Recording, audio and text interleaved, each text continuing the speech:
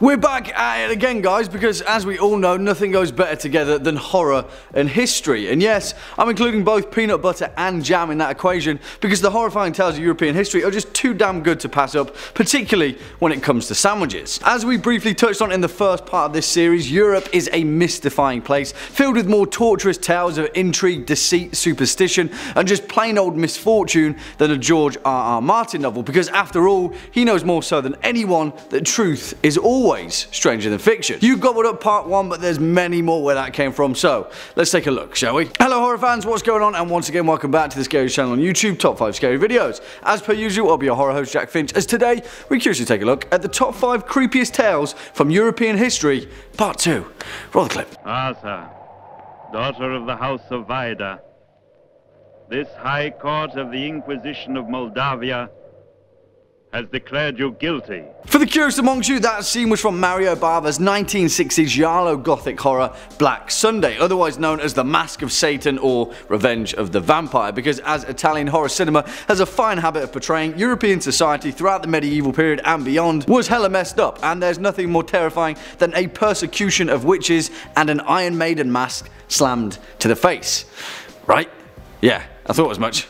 I guess we better go on with the show. Kicking off at number 5, an ancient Greek haunting. And this tale is just straight up awesome and may in fact be one of the earliest known recordings of a ghost story in European history. And it's a tale told by the legendary Roman author and politician Pliny the Younger way back when in 72 AD. And it concerns a particular haunted house in the Greek capital of Athens. In the city there was a large attractive house that had remained a mystery to the local people as to when and where it had been built, and thus garnered a disturbing reputation. At night, anyone sleeping inside the building heard strange groans and creaks, and sometimes in the dead of night came the rattling of chains. Because of its reputation, it had changed hands through a string of owners. No one wanted to be afflicted by its paranormal goings on. So came a Greek philosopher named Athenodrus, a highly rational man that didn't believe in ghosts and could spot a bargain at the same time. Despite the warnings and the house's terrible reputation, he brought the house for a fraction of the price and moved on in.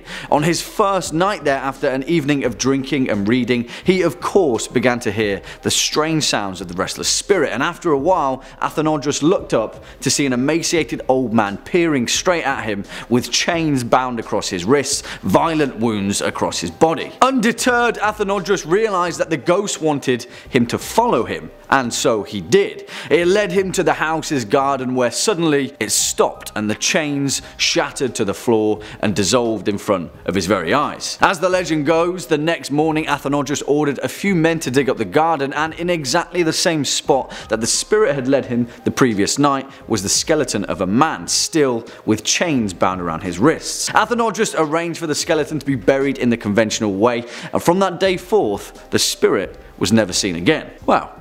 That's one way to do it, right? Coming in next at number 4, the lady with the goat feet. And we're continuing this series with a tale from that mysterious place known only as Portugal. Now, the history of Portuguese culture is just straight up fascinating either way. The oldest state on the whole of the Iberian Peninsula, and perhaps one of the oldest in the whole of Europe, with a rich history of the Carthaginians, Romans, Celts and Moors. And because of that, Portuguese folklore history is ripe with a little bit of everything. As the legend goes for this one, first compiled in the Lendas e Narrativas by Alexandre Herculano, a Portuguese lord by the name of Don Diogo Lopes was hunting in his lands when he ran across the most beautiful lady that he had ever seen singing out in the field. Instantly he fell in love and promised her all the riches in the world if she married him. She accepted, but with one condition: he could never make the sign of the cross again. As Herculano goes on to portray, it was only when Don Diogo returned with his new bride that he realized there was something different about her. You see,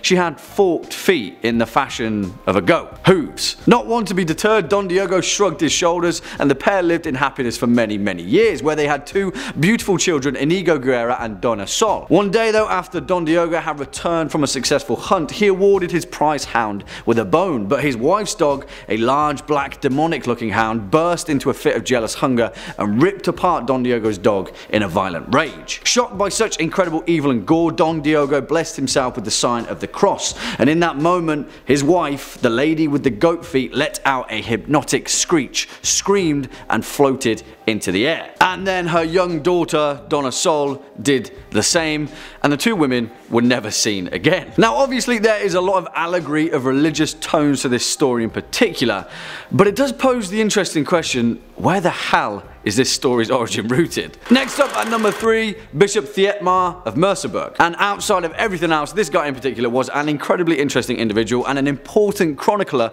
of the ancient kings and Holy Roman emperors of Europe. He was born of royalty but only ever as a prince, and so he made a life documenting the comings and goings of the kingdoms. Because of that, he also came across some pretty bizarre paranormal occurrences, and this one is perhaps his best. As Thietmar was informed by his niece, the Abbess Brigadia, a priest had been given proceedings of an ancient church in Utrecht that had fallen into disrepair but had recently been renewed and consecrated by the local bishop.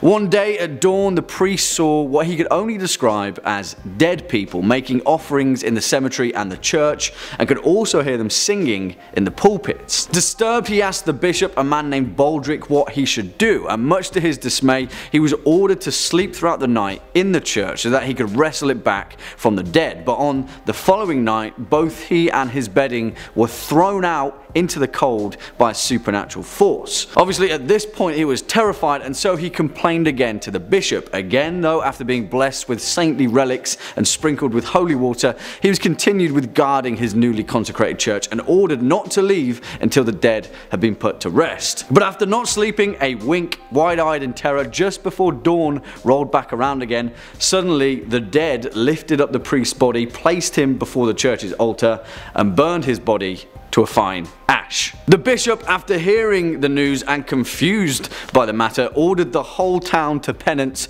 with a 3-day fast so that he could aid the souls of the departed. In his final writings, Bishop Thietmar stated in this case, "As the day to the living, so the night is conceded to the dead." Swinging in next at number 2, Aniceto. And this story is weirdly terrifying, if not one of the most unfortunate cases in European history that would perhaps put Henry VIII to shame. And it involves a German prince named Joachim II and his favourite hunting lodge, the Jagdschloss Grundelwald, the oldest preserved castle in Berlin. Now Joachim loved hunting so much that he'd regularly throw 3-day-long festivals to celebrate the thrill of the hunt, and Grunwald soon became his go-to spot, where he'd hide away from the responsibilities of rulership. In fact, he was so smitten by the place that he allowed his mistress, Aniceto, to live there in secrecy, much to the dismay of his second wife, Hedwig, daughter of the Polish king Sigismund I. Now obviously things were a little bit awkward, but in an attempt to win her husband's favour,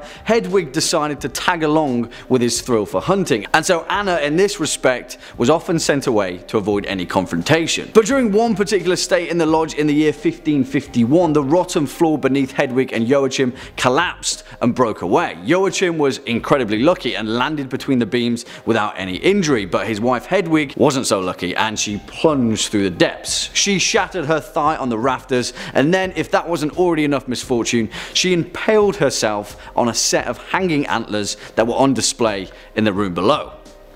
Hunting. You see, Hedwig survived, but in horrific physical health.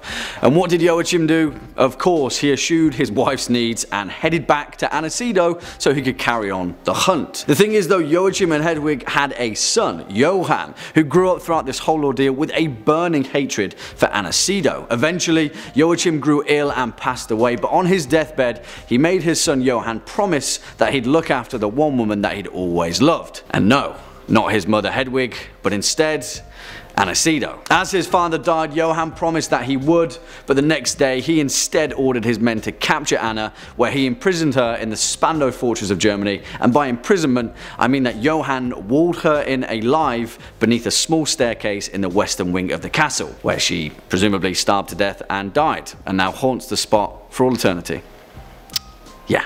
And finally, coming in at our number 1 spot, the tale of the Hundprest. Now, as it's become apparent throughout this video, European history is rife with bizarre, terrifying and mysterious tales, but perhaps none of them are so clearly perfect to be a horror film than the tale of the Hundprest, as written in the 1198 record of English history from William of Newburgh, A History of English Affairs. As the tale goes, there was once a chaplain who wasn't exactly the holiest of men. He drank, he feasted, and he of course loved to hunt. Because of this, he earned the nickname the Hundprest, the dog priest. Eventually he died and was buried as a holy man in the monastery of Melrose, but it seemed that even death couldn't stop the Hundprest. On many nights his corpse would rise from its grave and wander the town, where one night it came across a woman that he'd had relations with when he was alive. Obviously the undead skeletal fiend was still smitten with her and made its way to her bedchambers. Obviously the Hundprest was chased back to its grave, but that didn't stop it, and the lady soon became plagued by the ghoul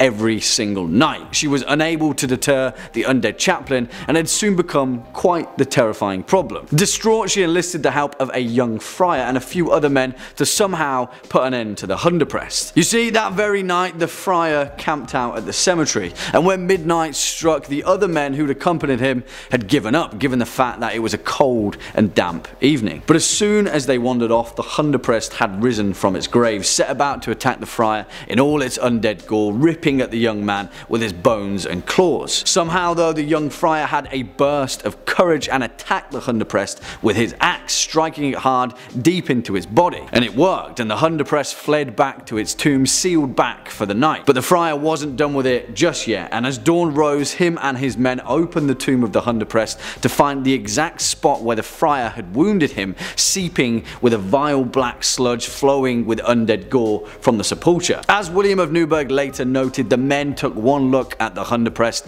and burned the body to ash, where they scattered him to the winds. And that's from a history book, guys, from 1198.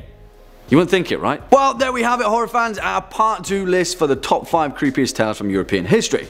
What do you guys think? Do you agree? Do you have any more that you'd like to add? Why don't you let us know your thoughts down in the comment section below. Before we depart from today's video though, let's first take a quick look at some of your more resounding remarks from over the past few days. First up, Caleb Leland says, I would gladly draw up a Cannibal Neanderthals album cover if we could get Jack to wear it on a t-shirt on here. Make it happen, Caleb, make it happen. If you do, I will happily wear a Cannibal Neanderthals shirt.